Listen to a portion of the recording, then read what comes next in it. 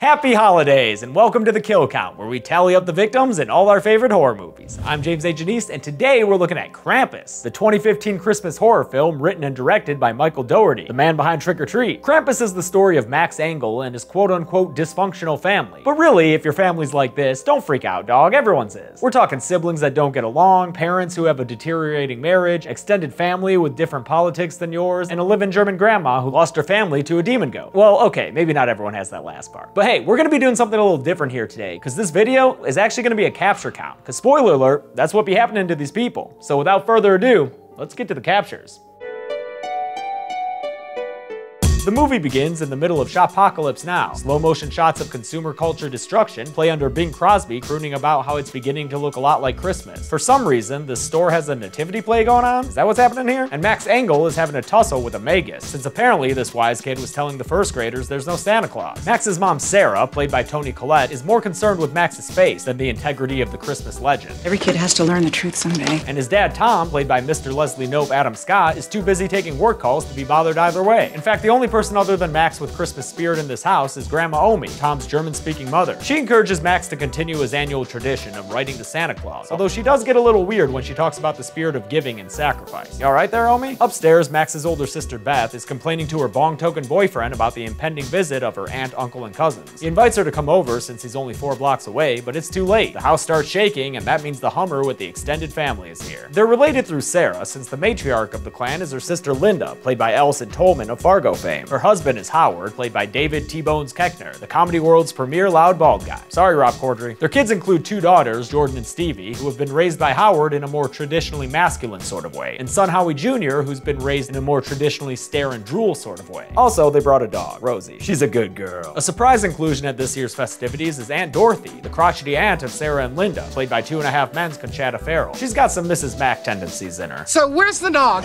I need to get Mary. Oh, and there's also a baby, Chrissy, who they forgot in the car. Good parenting, y'all. Right off the bat, there's some obvious cultural differences between these 2 families. Looks like Martha Stewart threw up in here. So you know that's about to make for a delightfully uncomfortable family dinner. As soon as the forks hit the plates, Howard starts picking on Tom for not being into football or guns, and Aunt Dorothy is critical of the Engel family's food choices. You know how this fancy food clogs my pipes. The conflict most relevant to our interest, though, is when Jordan and Stevie start picking on Max for his belief system. We know you still believe in the big fat creeper. It looks like they've pickpocketed his letter and start to bully him by taking it out and reading it at the table. I really have no idea why none of the parents present put a stop to this other than, you know, plot reason. But eventually they get to some trill shit regarding Max's parents and also the cousins themselves. Screw you, Dad does not wish we were boys. Shit hits the fan and Max gets into another physical altercation. What is that, 2 in 1 day, kid? Try talking to someone. And when it's over, he yells about missing the way things used to be and declares that now he hates Christmas, then runs away to his room, his face surely a tearful, snotty mess. Tom goes to comfort him and tells Max that family is important, even family you don't get along with. Maybe it makes us work a little harder to find what we do have in common. Max is almost moved by his words, but at the last minute decides to rip up his letter to Santa Claus and toss it out the window. And with that, boys and girls, he just invited Krampus to town. Some Chucky clouds roll in and a snowstorm starts a-blowing, knocking out the power in the entire neighborhood. The next morning, Max wakes up to a white blanket of snow all over the place and a snowman in his yard about 1,000 times more terrifying than Jack Frost could ever dream of being. A delivery man at the front door drops off a cheese basket? Yeah, brave a blizzard for that, I guess. But there's also a big sack of presents on the porch that he says he didn't bring. Oh well, might as well bring these strange packages inside, right? Did we learn nothing from Anthrax? Beth's all concerned about her boyfriend not texting her back and asks if she can walk to his house to check on him, which her parents reluctantly agree to. Sure, this journey looks unpleasant, but honestly, it's no different than walking to class every winter morning at a certain prestigious Midwest university. Go blue! Night falls pretty suddenly, and up on a housetop, Beth sees a big old behorned creature who's got some mad jumping skills, yo. He's great at the floor is lava. He chases her down the street in one of my favorite parts of the movie, since Krampus looks so freaking BA here. Beth comes across the delivery truck only to find the driver frozen to death inside, which would be important to us if this were a kill count, but it's not, it's a capture count. So let's carry on. She crawls underneath the van to hide, but after Krampus stomps around for a little bit, he takes off and leaves a jack-in-the-box behind for her, the jump scare of toys. When the lid pops open, Jack's a little box shy at first, but Beth's screams and the van shaking can only mean one thing: our capture count has begun. It's after dark, and Max is starting to worry about the increasing presence of spooky snowmen in his yard. Tom and Sarah are worried too, but more so about their daughter still being out. They have a moment of tenderness where they lament how their relationship has been suffering. And that's one of the better things about this movie. These people really don't get along, but throughout the whole movie, there are hints that they do care for one another. Like earlier, when Sarah snapped after Aunt Dorothy's cookie cooking criticism, Dorothy looked legitimately remorseful. And although Sarah and Linda squabble, they're still able to reminisce about childhood memories together. These people aren't caricatures, they're realistic, and that's nice. Tom asks if Howard can take him out in the Hummer to look for Beth, and Howard's only all too eager to show off the power of his gas guzzler. I could point her due east, hit the gas, and she'd be storming the beaches at Normandy by sunrise. Omi has some objections about them leaving, but the patriarchs press onward in their exploratory mission. They come across a snowplow stranded in the middle of the street with some presents in the cab and the keys in the ignition. The driver's nowhere to be found though, apparently having been ripped out through the windshield by something. Something like a Krampus, motherfucker. Howard cracks into his gun safe to arm himself with a shotgun and Tom with Linda's handgun. They head into Beth's boyfriend's house where things are not exactly neat and tidy. The whole place looks like an abandoned Norwegian outpost in Antarctica, and there's even some creepy hoof marks in the snow. When they hear Beth screaming outside, they run out to find her, but while fighting their way through the snowstorm, Howard gets grabbed by something underneath the snow that whips him back and forth like he's Willow Smith's hair. It starts to pull him underground, but Tom runs back to help him. Howard says he's being bitten, but before it's too late for the champ, Tom uses his handgun and opens fire. Whammy! The gambit pays off and the snow creature slithers away, but they're not out of the woods yet, because when Tom helps Howard limp back to the Hummer, they discover that there is no more Hummer. Hope you had Krampus insurance, Howard. They're able to make their way back home, where they see the extent of Howard's injury. The adults send the kids to the kitchen with Aunt Dorothy. Come on, guys, I'm gonna teach you how to make peppermint schnapps. Good parenting, y'all. When Tom asks Omi to help in the kitchen as well, she's got a much less comical reaction, telling him to keep the fire hot, hot, hot. The adults bandage Howard's wounds and discuss their next plan of action. Sarah wants to head back outside for Beth, but Howard shows her the back of his hand, so she can see the frostbite since it's too cold to safely go out again. Tom decides their best bet is to hunker down with what weaponry they have and just defend the house until the weather lets up. As they turn their home into a makeshift fortress, Howard sincerely thanks Tom for saving his ass and apologizes for how he's always treated him.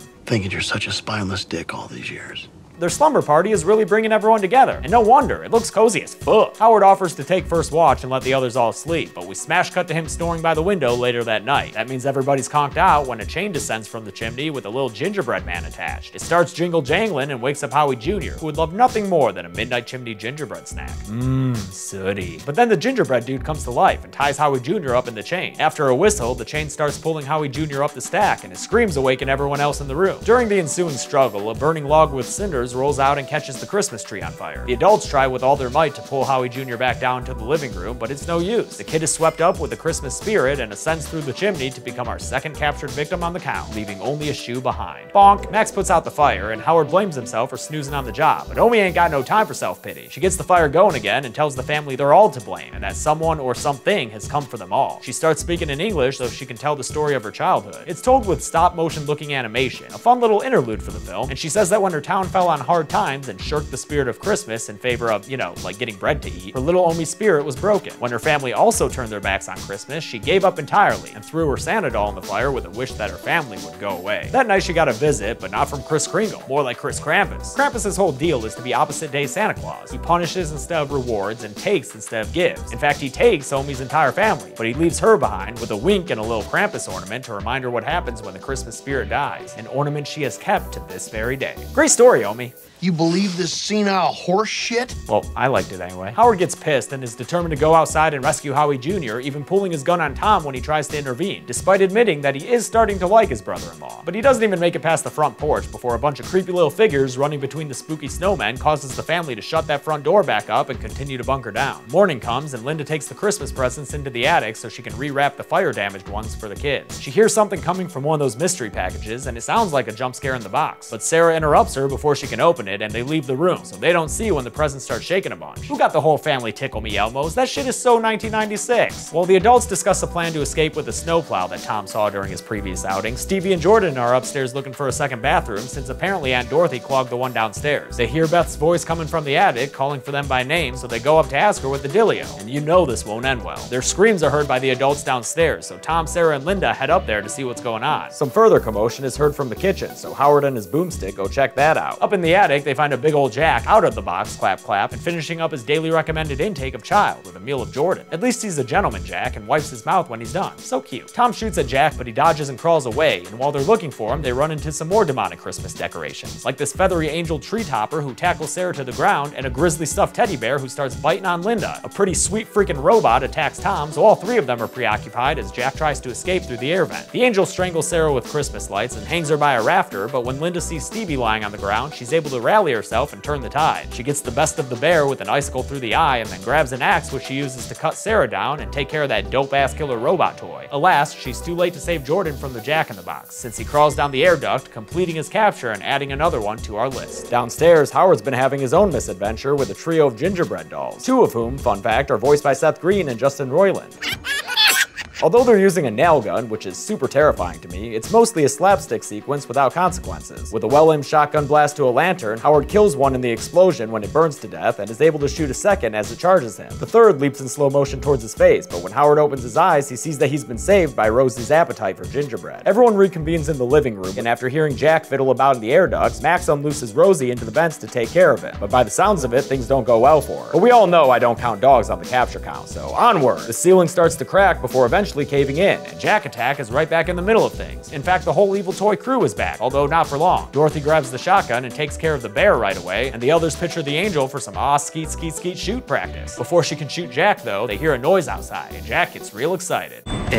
Yeah, these terrifying elves are fucking this family up, son. They run inside and put out the fire and give their buddy Jack a very needed hug. He's been through a lot. They use their chains to tie up Dorothy, and we basically get a threefer for the capture count here, since they steal the baby like they some kind of well-hung Goblin King, pull Dorothy out the window with a wacky sound effect, twisted fairy tale horse shit! And with that battle cry, Howard jumps on Jack and is pulled out the window with the others. Oh, great! Content with their haul, the elves shuffle out the broken window, the last of them doing a nice little stage exit on his way out. That's enough for Tom, who says it's time to enact their snowplow plan. But when they all head out, Omi stays behind, telling them to be good before closing and locking the front door behind them. Max convinces his dad that they need to leave her behind so she can do her thing and face Krampus head on. She stands inside on her own and waits for Krampus to hurry his big ass down the chimney. He finally unfolds himself into the living room, and it's about damn time, mister. There's only 20 minutes left of this movie, and this is your first clear appearance. Friggin' jip of a title if you ask me. And this version of Krampus ain't even got that much goat in him. He just looks like messed up Santa Claus with a long ass tongue. But at least he's still doing his Krampus thing, meaning Omi's the next one on the capture count when he opens up his bag and tells that old lady to get in the sack. Hey ya! The remaining uncaptured family members head through the snowy streets and are almost at the plow when things turn south for them. As my buddy Foundflix mentions in his great video on this movie that you should totally watch, it almost feels like they ran out of time here since everyone else drops pretty quickly. Tom is encircled by the snow-burrowed creature from earlier and gets pulled underground and taken away. Linda's the next victim, and although she manages to pass off Stevie before it's too late, she is also pulled underground and captured. Finally, Sarah is able to put the kid safely in the snowplow and tell her son she loves him before she drops and is pulled under the snow as well. Max tries to start the snowplow, acting like you know how to drive and shit, but since he don't, the truck goes nowhere and is victim to another elf swarm that steals away Stevie from the passenger side of the cab. I'm just counting this as her capture, even though we'll see more of her in a second, because look at that, she's clearly captured. Max is left alone by the elves and gets a visit from the Jolly Holly Horror Show himself, who gives him a Krampus ornament and disappears. Dude's got good branding. Krampus ornaments all over the place. Max follows Stevie's screaming through the snow to find this topsy-turvy Krampus festival going on. I guess once a year they throw this party here in town. Max yells out to Krampus, who turns towards him and, wait, why is your mouth open, dude? You look real dumb. When Max tries to return the ornament gift to Krampus to get his family back, it just sinks into the ground and then a giant-ass hellhole opens up in front of him. Nice going, Max. He climbs up to face Krampus and his gaping maw head on, pleading once more for Krampus to show some pity and let Stevie go, even shedding a tear for added pathos. It almost appears to work, but then Krampus is like, nah, and leads his elves and banthas in a round of laughter. They toss Stevie into the hole, which is all sorts of scary, and then Krampus picks Max up by the frickin' head and holds him over the hell pit too. Max gives one last apology.